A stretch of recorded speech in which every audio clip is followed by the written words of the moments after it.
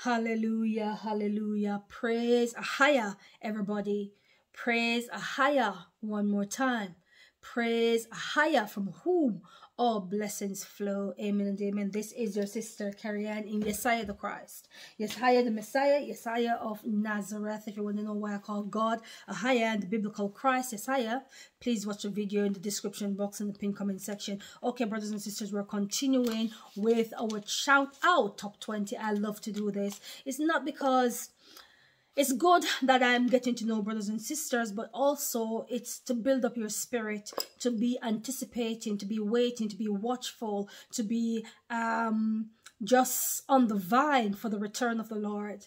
Hallelujah, because he is coming back.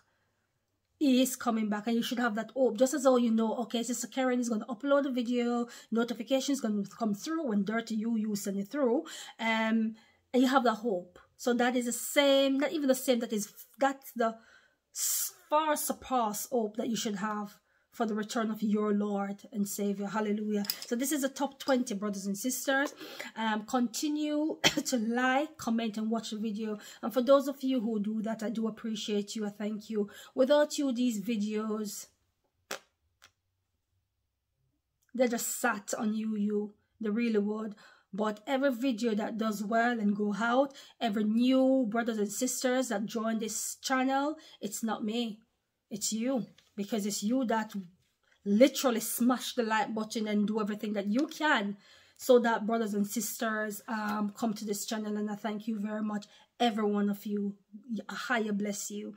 All right, remember to press the notification, the subscribe button, and press the bell and then all. If you don't press the bell and all, you won't get the notification. All right, top 20, brothers and sisters. This is a video that I did concerning Marcus Rogers. All right, I did a video on him. If you want to see that video, I will leave a link in the description box. Father God of creation. All right, Lord. All right, so these are the first top 20 beautiful brothers and sisters in the Most High. In the vine, Eve, new beginnings. Blue lily. I was going to say blue ivy. I said blue ivy. Sorry, darling. Blue lily. All right. Truth in a world of lies. Philomia Onuma. Esther Jean. Anna Sanders. Lily Mensa. Kiwana Depp. Adiola sings. All things made new, Yas daughter. Erica Latimore. Blessed Queen 53. Istro Beats. Marie Marin. David Capel. Tanya Sithole. Where did I go? I've been 3. Okay. Bridget Hypolite. Jareen Smith. Sally Grace. Hallelujah. These are the first 20 beautiful brothers and sisters that made it for top 20. If you want to shout out, you just have to try and make it in the top 20. If not, you know, just continue to like, comment the videos, because I'm there anyways in the comment section, liking up your video, giving you a little love and stuff like that. All right, brothers and sisters. Okay. All right. So we're continuing with our theme banner, We Are Near. We are near, not only to the return of Yesiah, but also to the revealing of the Antichrist and the lawlessness of sin, because that is coming up. Sin will be exacerbated on a worldwide scale never ever seen before, brothers and sisters, and we are very close to that period, so we have to prepare ourselves. We are near. We have a prophetic theme song, hallelujah, that goes with our prophetic theme banner, We Are Near. It's a song that my mommy taught me when I was a little girl. Don't know nothing about New Year's Eve song, okay? And it's a song that's entitled We Are Near, and it goes like this. Oh, near you are, oh, near you are, oh, near you are, oh, near. Oh, near you are, oh, near you are, oh, near you are, oh, near. Hallelujah. Yes, we are near. Hallelujah. And we can sing that song with confidence. All right, brothers and sisters, I want to come with this vision that the Lord gave me on the 17th of January 2022. It's very short, but it's very powerful. Very short, but very powerful vision. In this vision, brothers and sisters, I saw a lady, all right? And she was driving a black car, quite nice, shiny car, very spacious. And I remember, I don't know what the conversation that I was having with this woman, but I remember, I don't think I went in the car and sat, but I was on the passenger side, and I bent over like that on the passenger side window, so I wasn't actually in the car. So the conversation shifted from what we were talking about, and we began to speak about that. I don't want it. We're going to speak about that, all right? You know what that is, all right? So when we were talking about that, brothers and sisters, she got defensive. That's it. She got defensive. And she was basically saying to me, look, there's nothing wrong with that. But I want to describe the way she was sitting, all right? Because something about her was not right. And I tell you what she was wearing. She was wearing a black jeans, those skinny black jeans, and like a grayish, almost black, but it wasn't completely black top. You know, all dolled up. You know what I mean by dolled up, yeah? Face painted, everything. And it was a black lady. It was a black lady, black sister. And she, her posture, she had her feet on the car seat. All right, so one feet was hanging down, and then her feet on the car seat, and the back of the car was a little bit slant back. So she had that posture that she was giving to me, and she was talking. And like I said, we began to mention that, and she said to me, there's nothing wrong with that. She said, I am a child of the Most High. She said, I'm a child of God. I know his voice. This is what she's saying to me. She said, I know his voice, and I know when he speaks to me. She said, the Lord clearly came to me, and he said to me that I should take this. Listen very carefully, because this vision is very important. She said that the Lord told her that she should take this because there's nothing wrong, and she is doubled up. She said, I've taken 2 of that because the Most High gave me the instruction to take it because I'm a Christian and I know his voice. But she was singing on that. That was her theme. I know his voice. She made sure she rang that home to me, that I know his voice. Brothers and sisters, just her whole, I don't know, her whole aura, her whole composure, I knew that this woman was fake. Without the Spirit of the Lord speaking. I'm going to tell you what the Lord says. That's why I want you to listen, because this is very, very important. The whole composure of this woman was fake. And I knew she was lying. I just knew in my spirit that something wasn't right in what she was saying. Now, when she says that the Lord God told her to go ahead and take that and nothing, this is what she says. She says that the Lord says that nothing is wrong with taking that. Brothers and sisters, listen to me. It was like I heard a voice coming out of the heavens. And the Lord began to speak. And the Lord says, I never told her that. That's what the Lord says. That's what Ahaya says. He said, I never told her that. There are many people out there, and I know a couple people who say to me, God says. listen to me very carefully. They say, God says that I should have spoken to these people. And when I speak to them, the Lord said, I didn't tell them that, because he's against it. He's not for it.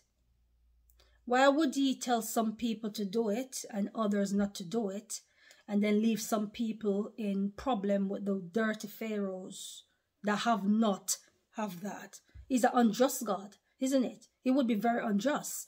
Because if he's going to tell, say, 5 people, he's going to say to 5 people, if a higher is going to say to 5 people, okay, it's okay, go ahead and have that. And then the dirty Caesar is going to look at those 5 people and say, well done, you've got that. Come on, you can go do this, you can do that. Nothing, you're not underneath none of the law. The next 5 people, the Lord says, oh, don't do that.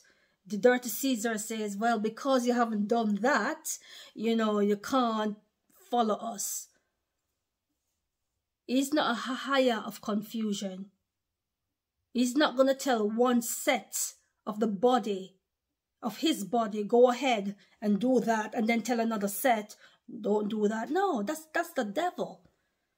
His stand, and I know his stand on this is wicked. He says it's wicked. He's never, ever, ever anybody. And this is why I'm so glad I had this vision. Because anyone, I'm telling you, brothers and sisters, this vision is serious, because a lot of people are going to be judged for lying on the Most High. Anyone who comes to you and tell you that the Lord, it's better for them to say, look, I've made my decision. It's me. I've chosen it.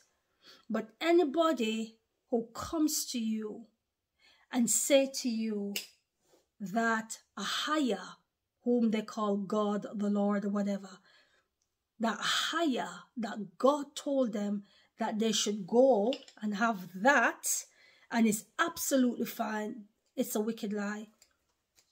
The Lord said, I never told them that. He never did it.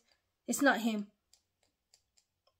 Holy Spirit does not behave himself unseemingly. It's not him, brothers and sisters. That's their own imagination. But a lot of people are going to be in a lot of trouble for lying on the Most High. You don't lie on the Lord and get away with it. Like I said, it's better for you to say, you know what? It was my own decision. Because you can make up your own mind. You have your free will. You have your free will. So it's better for people to say, you know what? That was my decision. Rather than lying on the Lord and saying that the Lord told them to go and have that. Ahaya never said that. The vision is true. And look at the woman. She said to me she's a Christian. She's a child of the Lord, she's a child of the Most High. She knows. That's what she said. She said, I know his voice. She said, she's keep on stressing that. I know his voice. He told me to take that and nothing is wrong. Then the voice of the Lord came out of the heavens and he spoke and said, I never told her. He said, I never told her to do that. Many people are going to be in trouble for lying on the Lord.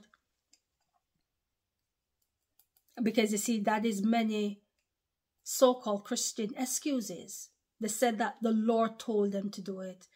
He's never going to... Look, that, you can see me with my little, what is it, prop, my little prop. That is a foreshadow of the 666 to come. So if that's a foreshadow of the 666, why would the Lord tell you to go do that? And that's how they're going to lie on the Lord, same way. Well, the Lord told me to go have the mark. That's what they're going to say. I heard the voice of the Lord. He said that I should go and have the little thing in my hand, in my forehead and also. They're going to lie on him same way because they want to save their lives. The vision is true. Just look at the woman that I described. That is not the true church. Her mannerism, her attire, everything about her was wicked. Everything. Her posture. She wasn't humble. And I was trying to explain to her that that is wicked. She wouldn't have it. She said no. She said it's not. She said the Lord told me to go and have it and it's okay. many people would be in trouble. Many born again. This is the reason why on this channel I urge brothers and sisters, listen, if you have that already in your system, just ask the Most High for forgiveness.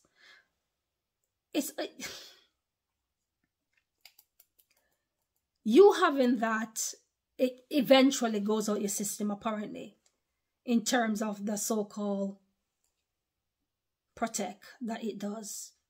But it's not meant to protect you. No. If you really believe for 1 second, if you really and truly believe for 1 split second that this is given to protect you, you're in deception. This is given for I am legend. Work it out from there. That's what it's for. You know the Will Smith movie, I Am Legend? Yeah, that's what it's for. Never, ever, ever, ever, never, never, never was it given for protect. It was never. That's just a cliche. It was given for Will Smith movie, I Am Legend.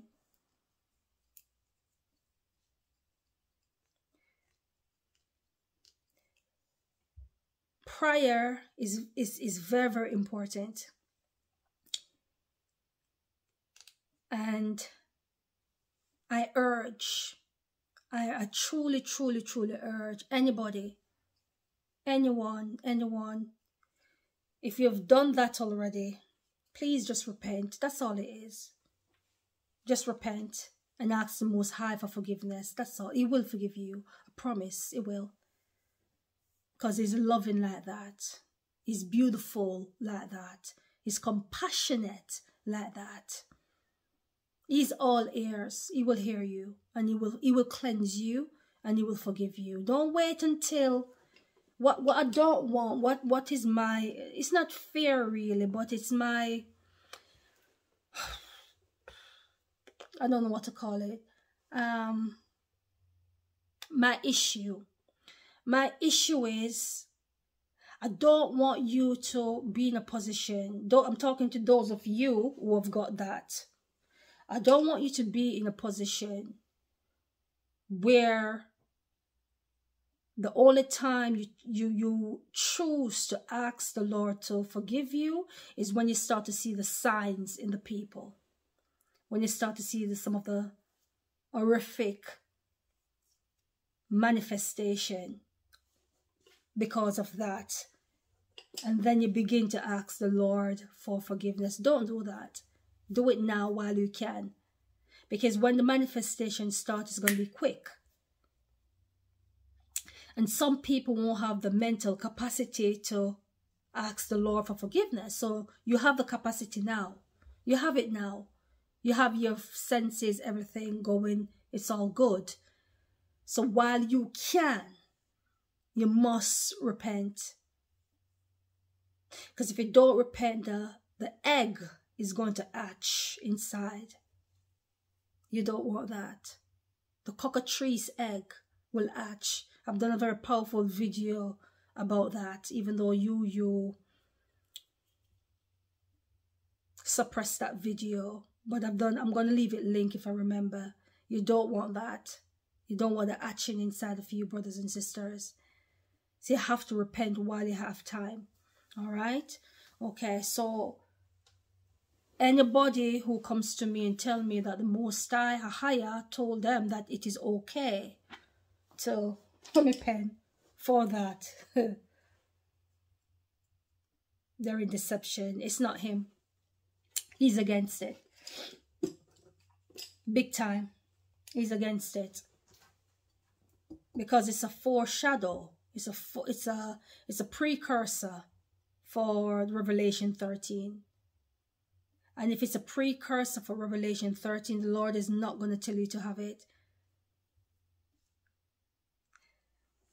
I'm going to finish now, but I just want to bring common sense to you. Okay? I just want to bring common sense. The Most High has given us our own natural immunity.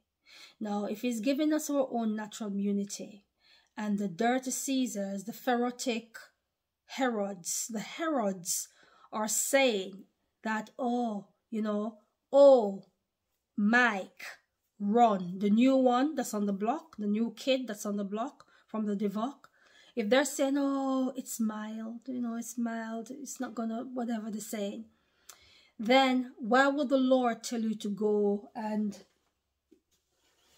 have that when your own immunity can sort it out? The Lord knows. He knows your immunity. He knows it. He knows it. He knows that it can sort out majority of things, including this that's going around. So he's not going to tell you to extra up like that, brothers and sisters. And don't, I'm not going to even mention that. I'm going to mention something, but I'm going to leave it for another time. You have to be very careful. And you have to begin to pray. You must begin to pray and ask the Lord for forgiveness, brothers and sisters, because he loves you. He really does, all right? So be bold, be strong, be courageous. Walk with a higher, just like Enoch. All praises, all beautiful praises to the Most High, higher, who lives above the heavens. A higher eternally bless you. I love you all, and I will see you soon, someday in glory. In yes, highest holy name. Amen and amen. Let's say the benediction together. It's Jude chapter 1. Jude chapter 1, verses 24 to 25, the Bible reads, now unto him that is able to keep you from falling, and to present you faultless before the presence of his glory with exceeding joy. To the only wise, yes, higher, our Savior, be glory and majesty, dominion and power, both now and ever. Amen and amen. Amen. Blessings. Amen.